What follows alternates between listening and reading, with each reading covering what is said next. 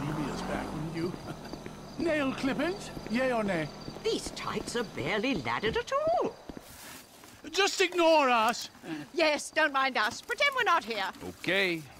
You're not Jock Cranley, are you? Actor and artist? I love your work. Oh, stunt double. Oh, our favorite show. Mrs. Thornhill, snap. Watch the birdie. Oh, pretend to throttle me. Yes, yes, like you did on that poster you did. Yeah, okay, well, that would be my pleasure. Like that, huh? Yeah? Maybe something like this? Or like that? Huh? You like that? That's enough, haven't you? You like that? Ooh! Oh, hey! Thank you. Wow, that's quite a woman there, huh? We are not worthy. We're not worthy.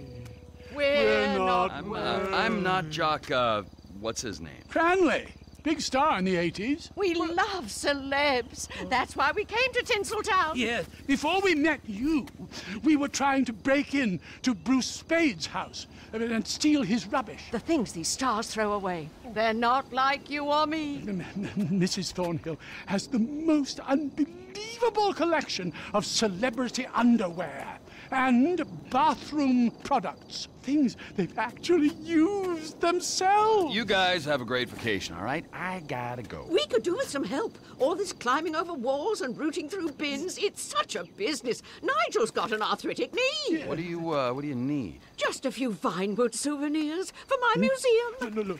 Look at this map. I mean, a lot of these places have famous people living in them, and some that are just hanging about. Bring us some things. I'd be very thankful indeed. Americans are the most wonderful people in the world, aren't they? The best.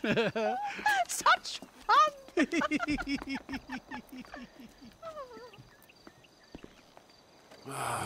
It's me, you nutcase. I picked up some clothes from your friend Tyler Dixon. There's even a skid mark. What fantastic news! Wait till Mrs. Thornhill hears about this. Oh, she will be pleased as punch.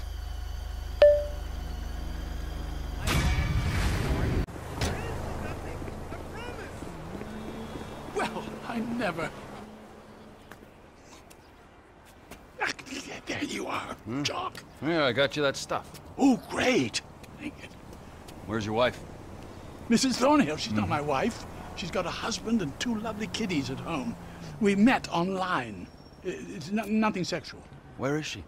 Well, she's been trying to throw herself under celebs' wheels. Well, she can throw herself under my wheels anytime. Oh, I knew you were funny, Jock. Yeah. I knew I would like you. Can I have a hug? Okay. Yeah. Yeah. Come here. I've got a protruding hip. It's not a semi.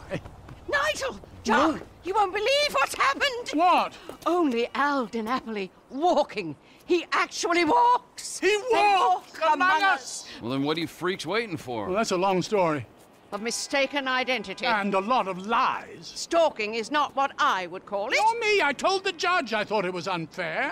Yes, anyone's trousers could have come undone at that point. Exactly. Jolly bad luck, and we were such fans. If only we could talk to him. Yes, I know it was only his lawyers and agents. They ruin everything. If we could only get him somewhere private. You see, like that little lockup I know. No problemo. Look, there he is! Oh, shit. It's that crazy English bitch again. Nigel, he remembers me! To the chariot! Jock, you drive. Quick, he's getting away! Come on, Jock. Oh, he's making such a fuss, these celebs. Oh, they're not like you or me. Apart from you, Jock.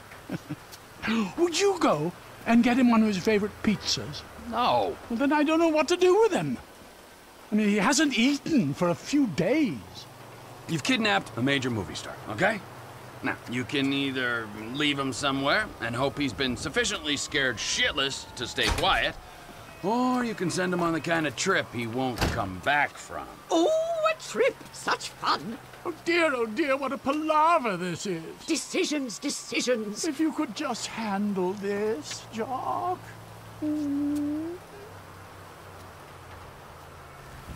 Al is in the boot of the car.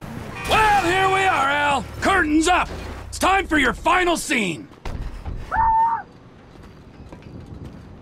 Let me out!